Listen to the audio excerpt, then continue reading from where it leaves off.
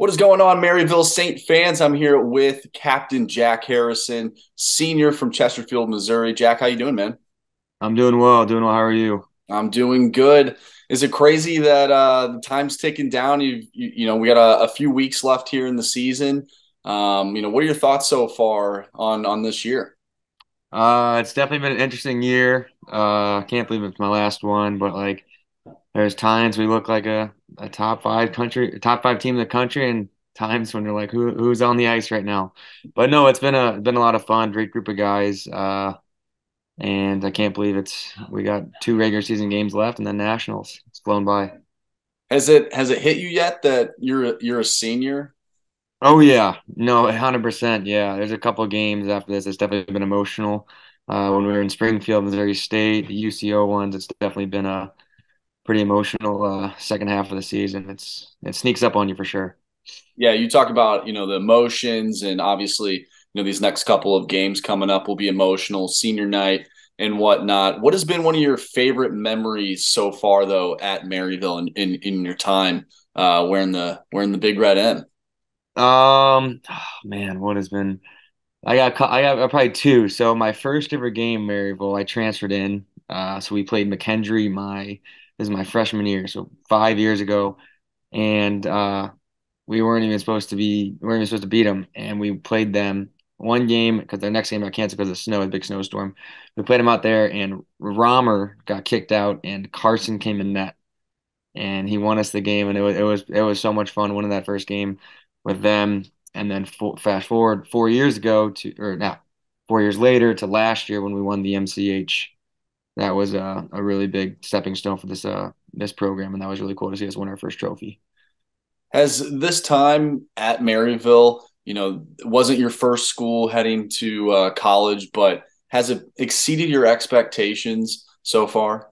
Mm, Yeah, way better. So I started at a different school and I came here and it was night and day better. Like we get treated so well here and like honestly, like John puts in so much time and cares so much about us that it's really been like the most fun 5 years of my life, and I wouldn't have traded for anything else. It's been a blast. Obviously, you guys set goals at the beginning of the season. Heading into college, did you set goals for yourself? Obviously on the ice, but off the ice as well as a student. Um, yeah, not really on the ice. So when I went to the first school I went to, I wasn't really like going there really much for hockey. Mhm. And so I was mostly going there for just school, and I wanted to graduate in 4 years and get a master's in five. And then transferring over to Maryville, I really like noticed like hockey's still like a really big part of my life. So I set a couple of goals in that, and we were able to cheer him. We won some hardware, and I'm still able to do. I graduated last year, and I'm getting my master's this year, so I'm still able to uphold that one and get a couple more bonuses along the way. And what has it meant for you to represent Maryville and, of course, wear the C on your chest, leading this group of guys? Pretty awesome. So I don't think I've been a captain since I was like 10. Mhm. So like being able to do this again for my last couple years of hockey, it's been really special. And I'm sure there's other guys on this team that could do it probably better than me, but I'm glad I was selected. I'm able to do it. And guys look up to me. It's really like it means a lot to me. And if you would have asked me 5 years ago if I would have been a captain of a top 10 team in the country, I would have been like, yeah, right. But here we are now, and 1 month left, and we just cracked the top 10, so we're doing pretty good. Yeah, 1 month left, like you said. Has there been any takeaways from not only this season, but your time at Maryville? 100%. Yeah. Don't take it for granted at all.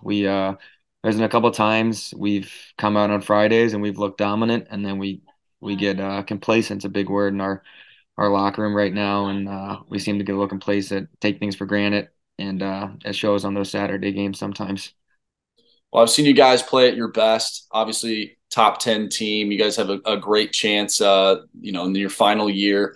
What would it mean to, go on a run here in the national tournament with these guys?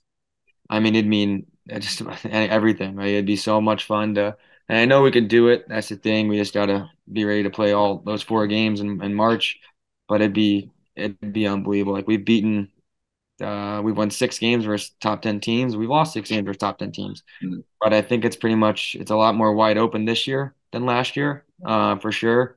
So honestly, we know we can do it, and we just gotta play like it. Confidence is huge, and we just gotta keep rolling, getting some confidence, and we'll see. We can do it. We can do a lot in March. Obviously, getting to the point where you're at right now, it takes a lot of people to, give yourself help along the way. Is there anyone that you would like to thank as you finish your career up here at Maryville? Yeah, I mean, I'd love to thank like John, obviously, for what he's done for the program, but like most important, like my parents, they have sacrificed so much for my hockey, and my fiance Lexi, she's been there every step of the way. So the support I've gotten from my parents and my fiance has just been, I couldn't have asked for anything better. And I mean, they've done so much for me that I don't think I'll be able to repay them. So it's been truly special to have all these people in my life, and my family's a huge support system for me. I'm a big family person. We get together every Sunday, so I'm always seeing them, my brothers, my sister, and all their families. So having just a huge group of people and like a huge lifeline, all in St. Louis, it's really, really special that I get to play for them every weekend and represent the family.